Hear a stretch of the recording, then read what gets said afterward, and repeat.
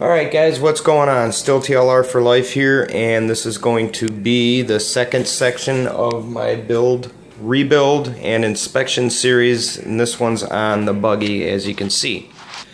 So, I did really well in Buggy. I think I already did kind of a race recap on there.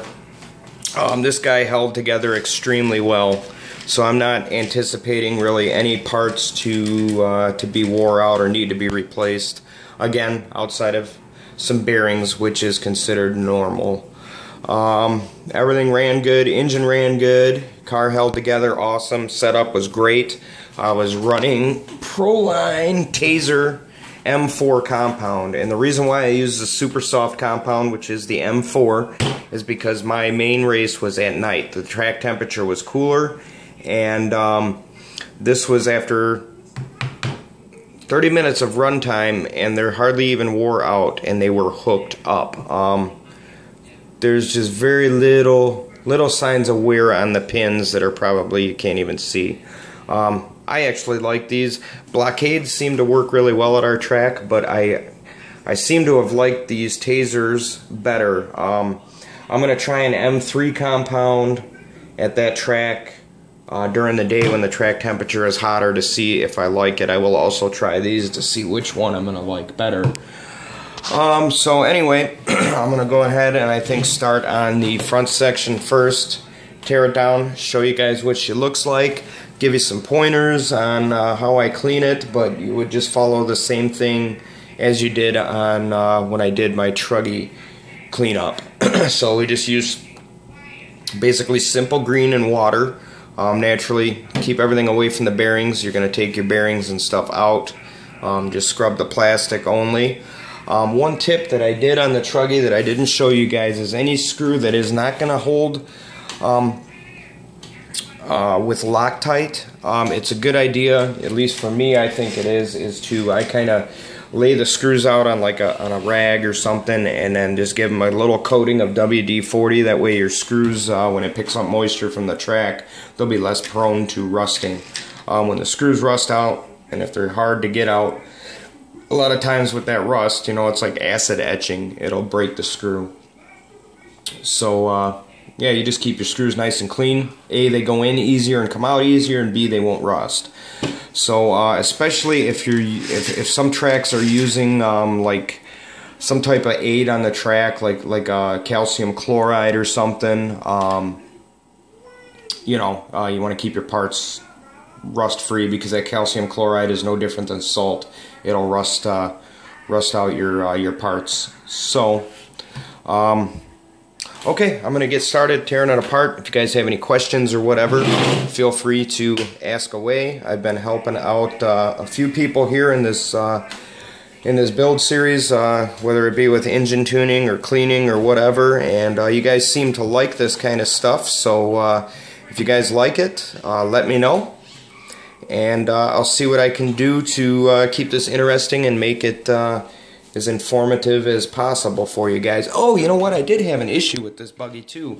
I just realized, believe it or not, I blew out a high-tech 7955 throttle servo. But then again, that servo I had bought used 3 years ago from my friend, and I think he had it for almost 3 years. So that thing lasted 6 years. It did its job. What I'm going to do is, because of high-tech, they will repair it for you.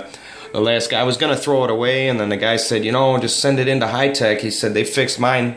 Which went out on it was the motor, and I think that's the same thing that went out on mine. So he said for 65 bucks they fixed it. So that's basically half off on a servo, because the new servos, 7955, the second generation or whatever it is they're calling them, they're about 120 bucks. So if I can save myself 65 bucks, get it fixed, and they'll send it back, that's fine. What I'm using right now is my older Airtronics 94780. I don't think they make this servo anymore. I don't know why. It was an awesome servo. It's really more for steering. It's got like 424 ounces of torque at 6 volts. Now this is a 6 volt rated servo. I am running an unregulated LiPo battery to it. I've done it in the past. I've had 0 issues. So I'm not really concerned. If it blows out, it blows out. If it doesn't, that's fine too. But I haven't, you know, if you run a good servo and it's only rated for 6 volts, if it's a higher end servo, chances are running an unregulated LiPo to it isn't gonna hurt the lifespan of the servo too much. So it just goes to show you, a lot of people are scared to do it. Me, I don't care. Hey, if it works, I'm using it. So but luckily I had this as a backup. I am a big fan of high tech, but you know, something to get you by is whatever works, man. So always have some backup servos in your pit bag and stuff like that if you're going to be going out to the track. You just never know what can happen, so you can't ever have too many spare parts. So like I said, I think I'm going to get started on this, and stay tuned for after I have the front end torn down, and I'll show you guys some things to look out for. This buggy's coming up on almost a whole full season of race, and it's held together really well.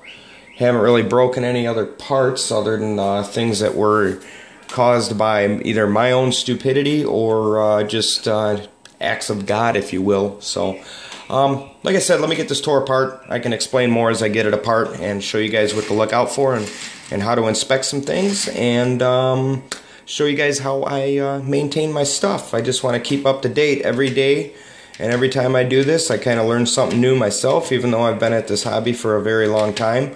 You know, it's kind of like John says on the Nitro RC Nerds, the time you stop learning, it's time to give it up, because you're never going to know anything anyway. So that's a very good thing. Also, do check those guys out, the Nitro RC Nerds. They have some really awesome videos and a lot of good informative stuff. He's got a very wide variety of different vehicles. He has a Mugen, he has a Losi, he's got a Savage, he's got just tons and tons of these cars. So you know, you can take all these skills and apply them to any vehicle really. But if you're looking for something specific like a Hyper 7 or anything, go check him out. I mean, he knows actually probably more vehicles than I do, like the back of his hand. I'm just really familiar with the Losi stuff, you know, but you know, all of them are almost basically the same in a sense. As far as mechanics, yes.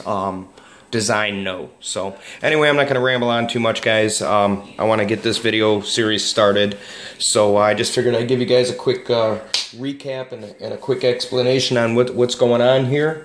Sorry it's been so long for these videos, but I think I'm back up to snuff on doing videos more often, so you guys can look forward to that. I apologize to all my great subscribers. You guys have been really patient and really cool, so I hope you guys are as excited as I am to see my channel start rocking again. So thanks again, guys. I'll cut this short now, and we'll talk to you guys real soon. Thank you.